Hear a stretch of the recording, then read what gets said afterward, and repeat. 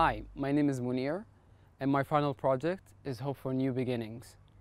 Worst thing that can happen to humans is get hit by a disaster.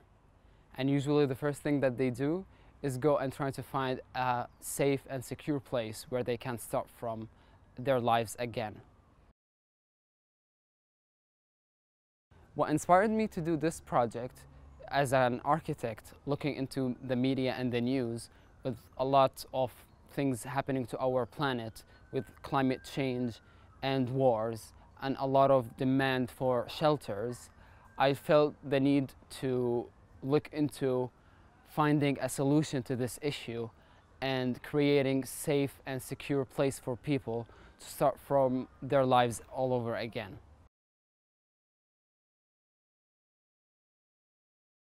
For the exhibition, I'm preparing a 3D digital model that is going to be part of rendered pictures and video. It's going to show how the shelter is constructed and how it can be joined and expanded and make a whole building shelter unit.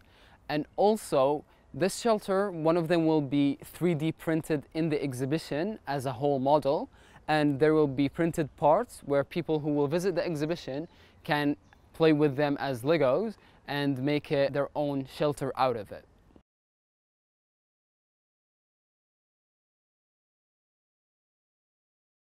The challenges were a lot. One of the main and biggest challenge was and still is time. I went into this project not thinking that it will be this complex. It turned out to have lots of details and requirements and conditions that I had to take into considerations, which I had no clue about.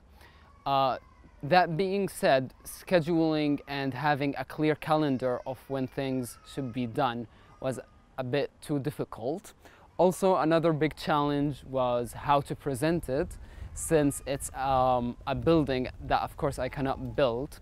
So I had to find a way to show it to people and make them feel the vibes of the new beginnings that they can get out of this shelter.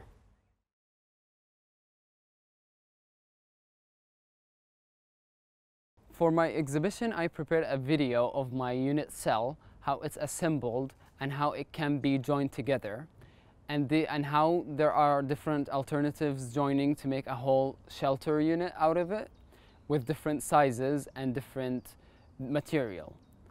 And there also will be a 3D printed model as a whole shelter, and there will be parts where people can come and make their own unit out of it.